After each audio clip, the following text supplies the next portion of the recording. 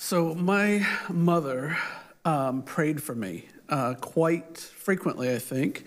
And it was really just one prayer that she had, I think, all the years of my growing up. And that was, "Dear God, please give Matt a son just like him." And it was because of my attention span.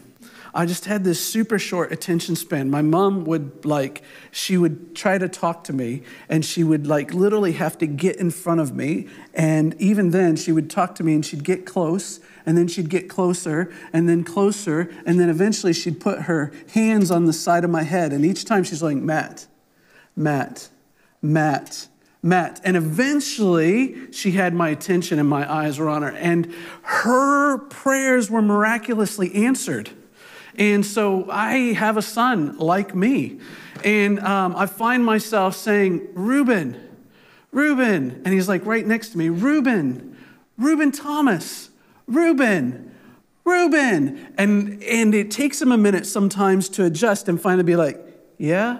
And his eyes are kind of big, like he knows that I'm calling him, but he's just not quite there yet. And so now I know what my mom went through all those years.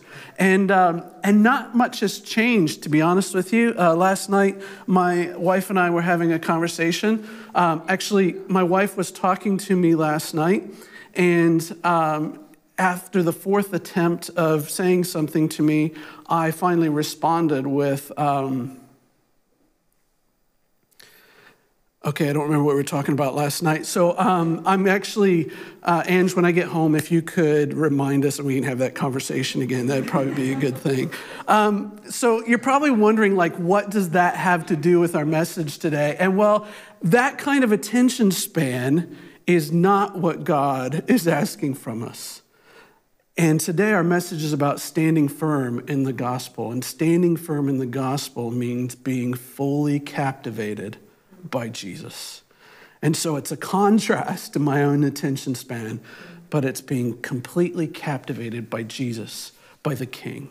Let's pray, and then we're going to open up the word together. God, I thank you for today. I thank you for your word. I thank you for who you are, that you are the King of Kings, that you are the Lord of Lords. And Lord, that you invite us into relationship with you. Lord, that you have made it a way for us to know you, the creator of the universe. Lord, that when we were offensive to you, Lord, you sent your son into the world to come to us, to make the pathway for us to come to know you. And so, Lord, I pray that this morning, this evening, wherever we might be watching this or listening to it, I pray, Lord, that we would be captivated by you. And I pray this in the precious name of Jesus. Amen.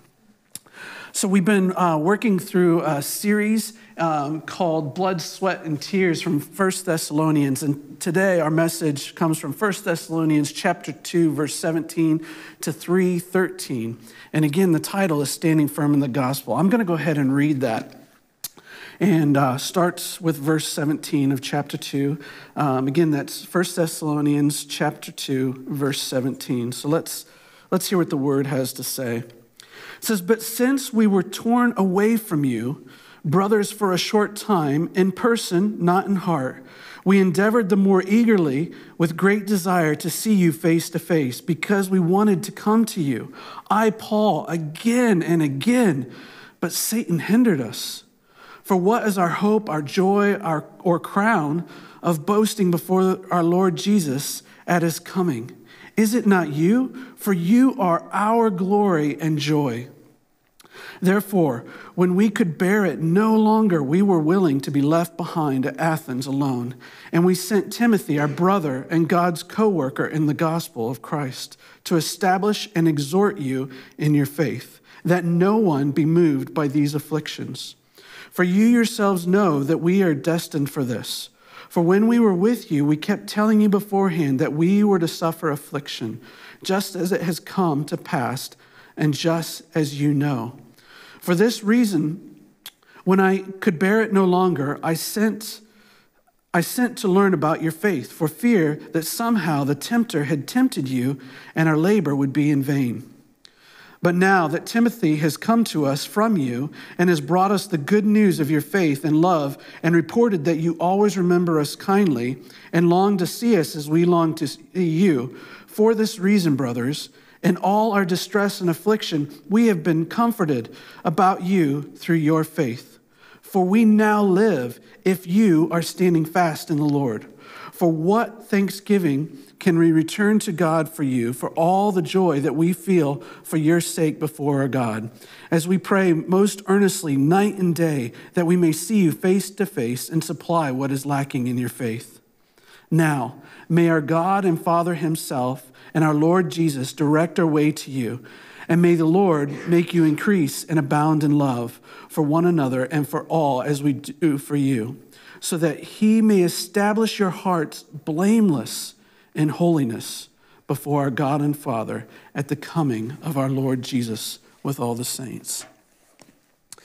And so as we unpack this, there's some things that we see about Paul. Paul is standing firm in the gospel, and he also is seeing that happen in the people of Thessalonians. But there's a few characteristics that kind of illustrate how Paul is standing firm in the gospel. And actually, there's 8 of them. This is an 8-point sermon, so we'll be here for a while. No, it's not exactly 8-point, but here's what it is. It's kingdom agenda. That's the first thing. It was kingdom agenda. He had a kingdom love, a kingdom partnership, kingdom values, kingdom worship, kingdom prayers, kingdom battles, and a kingdom perspective.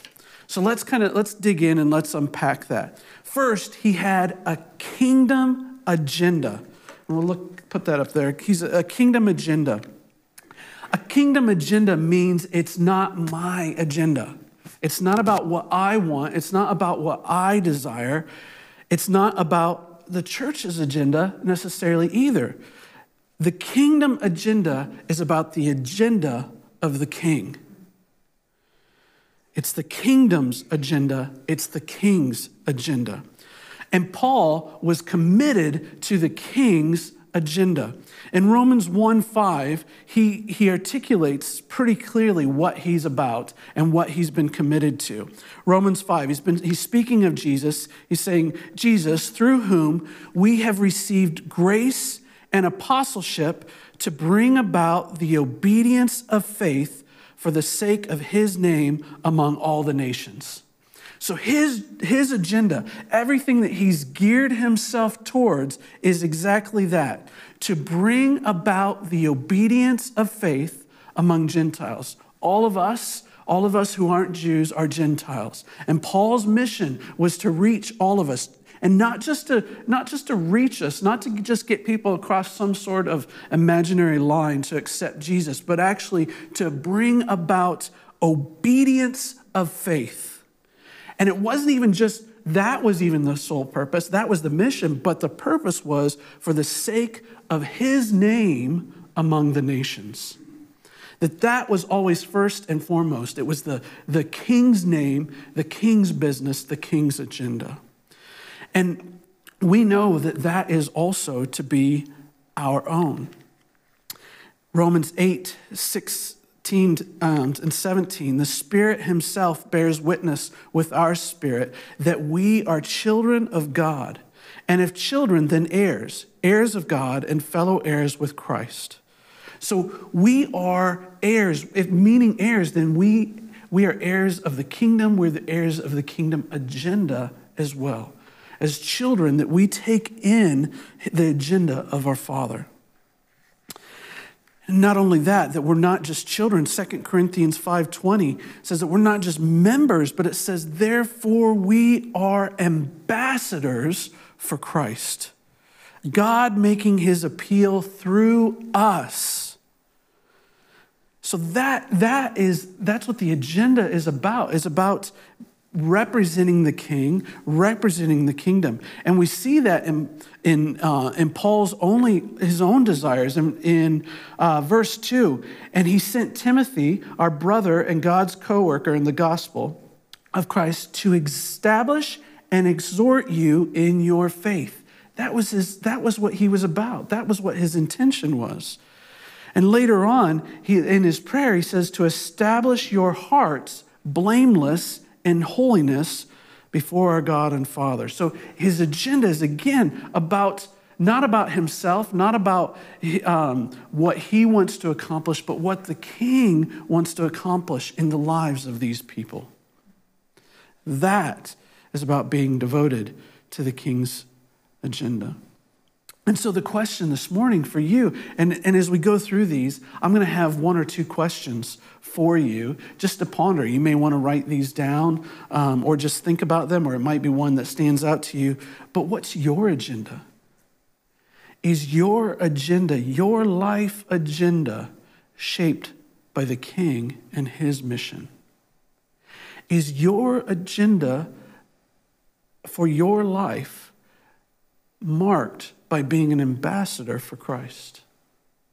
Is your agenda shaped by that motivation to help all people come to know him, and not just know him, but to live in obedience to him?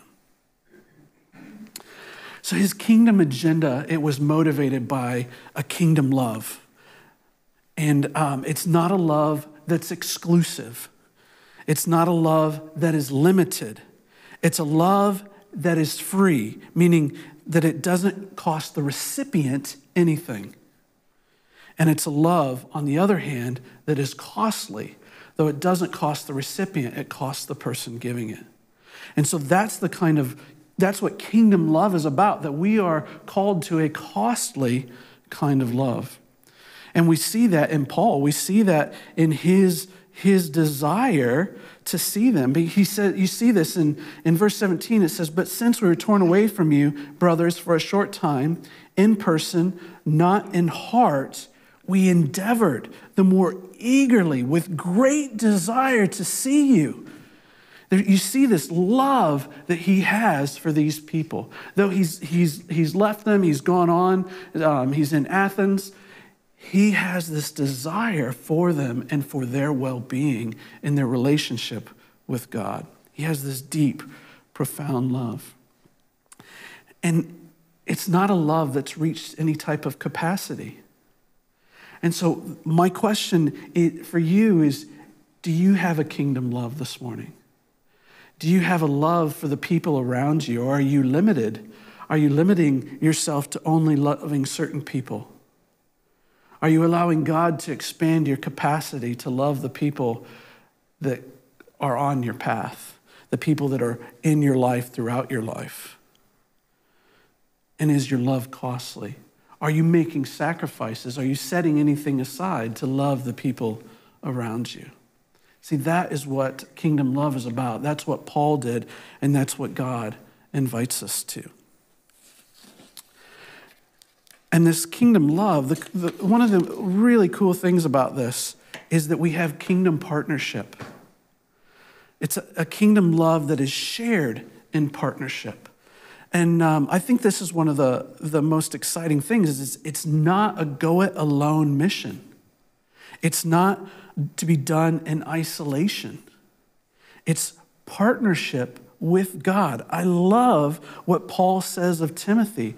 Timothy, our brother, and God's co-worker. The idea that Timothy, the idea that Paul is working with God. That it's not just that God's just sent him to go do something, but actually there's this partnership with God. Imagine that I get to partner with him in what he is doing. Man, no better place to be. Nothing more exciting than to be co-working with God. It's also a partnership with others. You see Paul's partnership with Timothy, and then the other ones that are with him that aren't named. There's a partnership with people, and that's what the kingdom agenda, the kingdom mission is about, that we are to partner. We are to partner with God, but partner with others. My wife and I, this is something that we talk about regularly. We talk about how we can see people come to know Jesus. How can we be building relationships with people in our community? We pray for it regularly. We shape how we spend our time together around the kingdom mission. We cultivate relationships with others for the kingdom. And that's one of the things we catch up, Ange and I catch up each week, and one of the things we talk about is who we're going to be intentional with, who we're going to take some time to either have into our house or we're going to spend some time with them because we want them to come to know Jesus. As a staff, we partner, we talk about it. We talked about it this week. We talked about what's your outreach temperature. We talked about encouraging one another in sharing our faith. We talked about spurring each other on. And so there's a partnership. We're not meant to do this alone. And so my question to you is, are you seeing yourself in partnership with God? Do you truly see that partnership with him? Is that the way you're operating? Are you partnering with others for the kingdom? Are you actually inviting others into that partnership with God? Are you inviting others to join you in what you're doing? And so the next one is kingdom values. As Paul had kingdom values, and these are not values of comfort. They're not values of complacency. They're values of sacrifice. They're values of intentionality. In 3:1, we see that in Paul. Therefore, when we could bear it no longer, we were willing to be left behind at Athens alone. So Paul was willing to set aside his own comfort for the sake of the kingdom.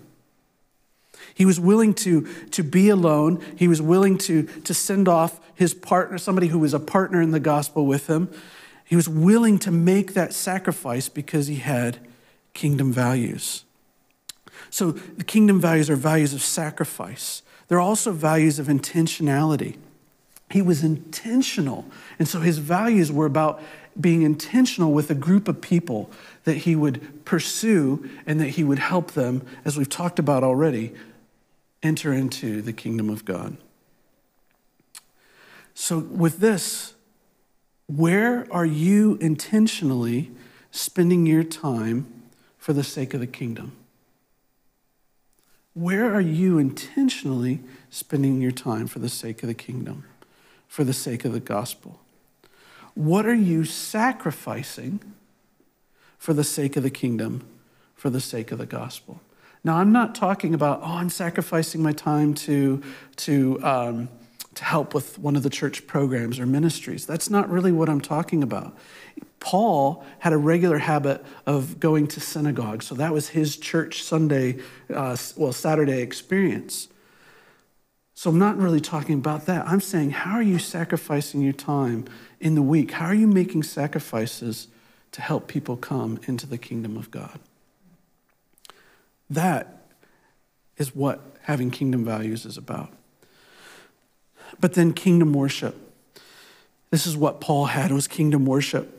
And it's not shaped by style of music. Now, one of the things I love about the street and I loved about the worship that we've heard so far is that there's so much talent here at the street. There's so much talent in singing and in playing and also in worship leading. That's one of the things that I really love about the street, that when I come and just be in the presence of God and be led with skillfully played music. I love that. But that's not really what kingdom worship is about. It's not also shaped by some distant past experience. That's not necessarily kingdom worship because I experienced God one time in the past. It's shaped by God's current presence. It's shaped by God's current work. And I love this in verse 9. It says, "For what thanksgiving can we return to God for you, for all the joy that we feel for your sake before our God?" In the NIV, I think it talks about in the presence of our God. And so when they go to God, when they're in the presence of God, they have thanksgiving, they have worship, they have celebration. But why? It's because of what God is doing currently in the lives of his people.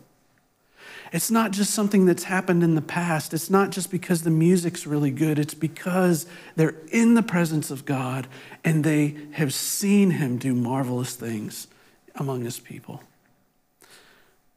And so my questions for there are actually on my next page. Are you stepping into his presence? Are you stepping into his presence and taking note of being in his presence? Are you celebrating what he is currently doing to further his kingdom? Do you have stories in your life that you can celebrate? Have you been paying attention to where God is at work so that you can celebrate currently what he's doing? And if you haven't, if you're not seeing God at work, then I just encourage you. I actually want to pray for you today. That man, and that's my prayer right now, that God, you would open our eyes to see where you're at work around us so that we can celebrate what you're doing. Lord, so we can see and know, man, that is God. Man, the Creator has intervened. Praise Jesus. That's my prayer for you. He knew that there were kingdom battles, that his battles were not just about people, that were not just about circumstances that were beyond our control. Our battles are against a spiritual enemy. Our battles are spiritual battles. Our battles are for the kingdom. Verses 18 and verses 17, verse 18 of chapter 2, he talks about how he wanted to come to them, but Satan hindered him. There was a spiritual battle going on that was hindering. And so eventually he was able to get Timothy through, but there was a spiritual battle going on preventing that. And his prayer and his concern was again about a spiritual battle. In verse 5, he talks about, I sent to learn about your faith for fear that the tempter had tempted you and our labor would be in vain. And so again, he recognized the spiritual battle and he recognized that there is an enemy at work to prevent us from seeing people come to know Jesus, from seeing people journey and walk with Jesus. And so he knew his battles were spiritual battles. And so the questions are, what battles are you facing? Where are you being tempted? And where is Satan hindering the gospel in your life? Next was kingdom prayers. He prayed kingdom prayers. It's not prayers that their suffering would end. He didn't pray that they would stop experiencing persecution. Like, that's not in here at all. He doesn't even talk about that. He just acknowledges that it's happening. And so on the receiving end, you'd be like, Paul, you could pray for that. But that's not his concern. His concern isn't whether they are experiencing any of those challenges. His prayer, it's not that their lives would be filled with happiness. It's a prayer that their love would increase. It's a prayer that their love would overflow. It's a prayer that they would be blameless. It's a prayer that they would be holy. This is what Paul prayed. It's a kingdom prayer. It's wrapped around kingdom values and kingdom mission. And so my first question is, are you praying? And then my second question is, how are you praying for people? How are you praying? Are you praying for the people around you that their love would increase? Are you praying that their love would overflow? Are you praying that they would be blameless? Are you praying that they would be holy? That's the kind of prayers that Paul invites us into for the people around us. And finally, it's a kingdom perspective. It's a kingdom perspective that's shaped by the King. It's a perspective driven by the fact that he is returning. It's a perspective with kingdom urgency. 2 times, Paul talks about the returning of Jesus and about having something to share, being ready. He talks about it in verse 19 of chapter 2, about how for what is our hope or our joy or our crown, boasting before our Lord Jesus at his coming. See, he's looking forward to that. That's his perspective. That in the grand scheme of eternity, what matters is Jesus is coming back. And then again in verse 13 of chapter 3, so that they that God may establish their hearts blameless in holiness before God and Father at the coming of our Lord Jesus. So for him, his perspective, the perspective that he carries is one of eternity. That he sees that Jesus is coming back and he wants as many people to be ready for that day as possible. That's his perspective. And so, what shapes your perspective? What drives your perspective? See, this is what it means to stand firm in the gospel. It means being totally captivated by the King. It means rolling up your sleeves and with blood, sweat, and tears, partnering with God for the sake of his kingdom. Let's pray. God, we thank you for who you are. Lord, we thank you that you are a king and that you share your kingdom with us. And so, Lord, I just pray that you would help us today to, Lord, to embrace our King, to be captivated by you, and Lord, to adopt your perspective, your agenda, your values, your prayers, your worship. Lord, that we would be completely and utterly captivated by you. We pray in the precious name of Jesus. Amen.